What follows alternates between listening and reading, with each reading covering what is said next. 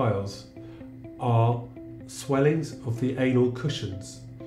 These are abnormal dilatations of the vessels within the anal canal. These can lead to symptoms such as discomfort, itching, mucus discharge, and quite frequently rectal bleeding.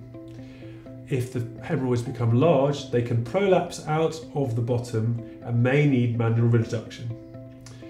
If you have hemorrhoids, initial treatments should be conservative. These include changing your diet to avoid constipation.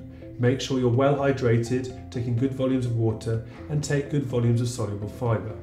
If these treatments don't work, your GP can prescribe topical treatments that might help with irritation and discomfort.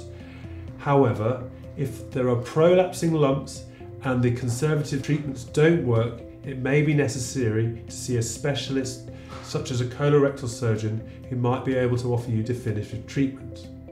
There are a range of treatments depending on the severity of your hemorrhoids. There are simple office treatments such as banding of the hemorrhoids. If this does not work, it may be necessary to perform a formal operation under general anaesthetic.